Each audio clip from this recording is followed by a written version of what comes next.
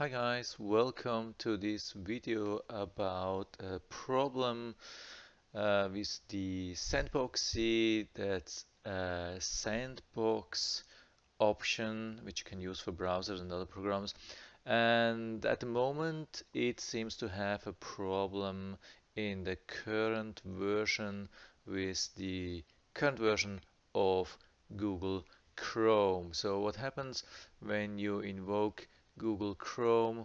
It says, "Oh snap, something went wrong," while displaying this web page, and you can even click on reload and nothing happens. I sometimes clicked on reload and I got another message. Yeah, this one. So can't open this page. That's another option which you have.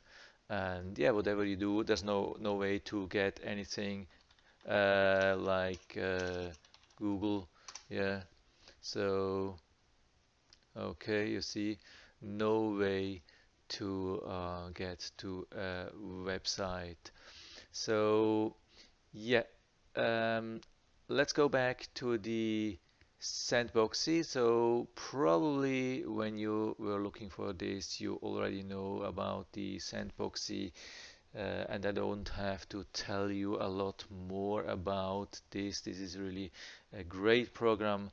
It can be used for home or commercial, but actually you have to pay for it, but you can use it I think for 30 days without paying, and even then you can click away the payment option. I think at least for the moment you can do that, click away the payment thing, and you can continue to use it for another 30 days or something like that. So yeah, anyway, the sandbox can be used for any type of program like browser. So when you want to test a website, let's say you get an email from somebody you don't know, there's a link and you don't know if it's really a good thing to click on the link or not, then it's always good to have a sandbox browser where you can click and nothing will happen to your computer. I've been using other programs and they failed over time, so I've done a lot of research and I ended with the Sandboxie, and they got a lot of really good reviews.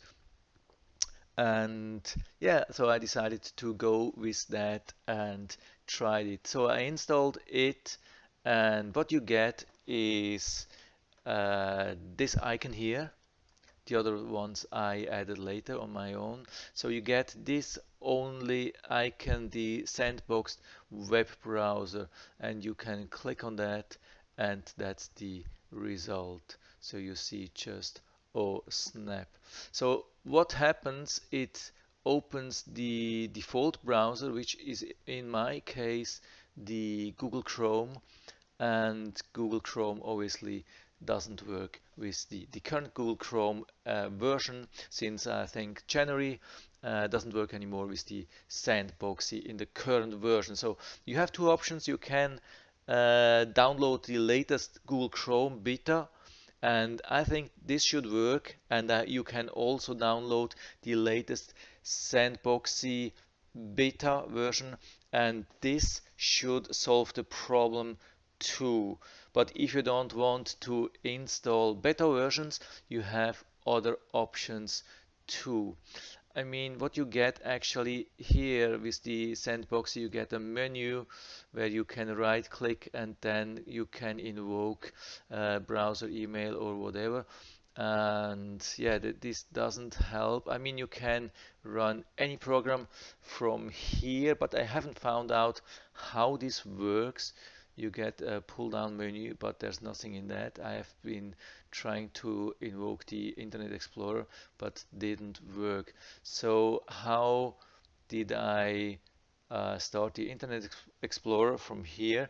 So I pressed the Windows key, typed IE. So here we have the Internet Explorer. So you right click on that, open file location, and then you get the location where the Internet Explorer, or at least the Internet Explorer shortcut, is. So you can right click on that and run Sandboxed. Okay, so run it in default box.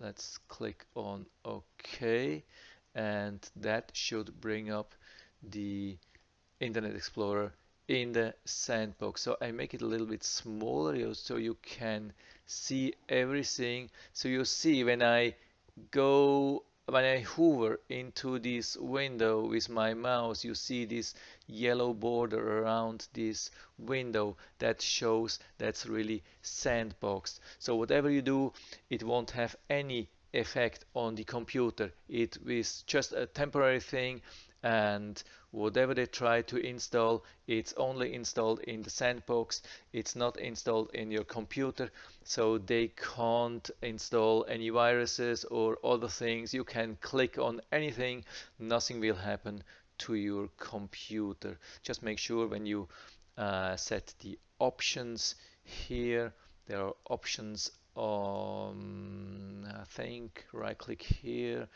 I have to look for that. I'm not sure how I can get to the options. There are some options. I have added these, yeah, there's another thing. I've added these icons. You can click on Windows and type Sandboxie or just Sand, and then you get a lot of these programs. And I have added then these shortcuts to the desktop to access everything. So you also have the Sandboxie control. What's important here, I hope I can find it again.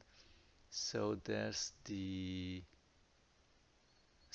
default box 1, and here you have the sandbox settings, and here under delete invocation, you have to check mark this automatically delete content of sandbox. So that means when you close your program, everything like all downloads, all temporary files, everything will be deleted.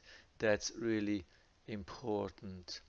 Okay, so that's it for now. Let's close everything. What's that? Yeah, sure. Okay, so yeah, that's it. I hope I was able to help you a little bit with that. If you liked the video, give me a thumbs up, subscribe my channel. Thanks for watching, and see you next time.